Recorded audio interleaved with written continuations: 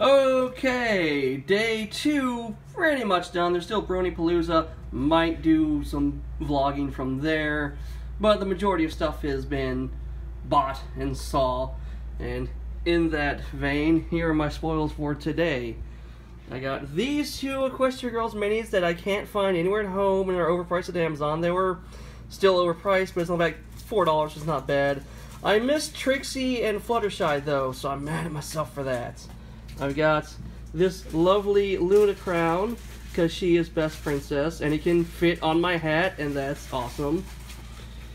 And then I got a plushie of the fluffiest pony ever, Flufflepuff, with her tongue sticking out. She goes, and they came with this nice little backpack satchel thing to put her in, which was helpful because I could wear that all day and not carry it around. Although there might be a little bit of mildew on it from the great flood that happened yesterday.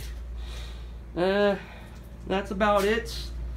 Had some more time. Went to one of Lena Hall's panels and recorded the question I got to ask her, so I'll put that up soon. Again, I wasn't recording right. Trying to look in the mirror and the camera.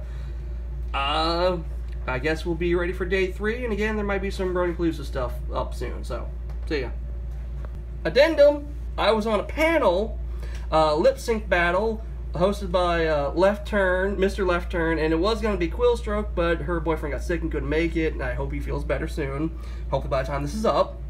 Bright Idea filled in though, and that will definitely be up on my channel, at least my part of it, because I obviously was the best. So, also look for that. Basically, a lot of BronyCon stuff's coming up, so see ya.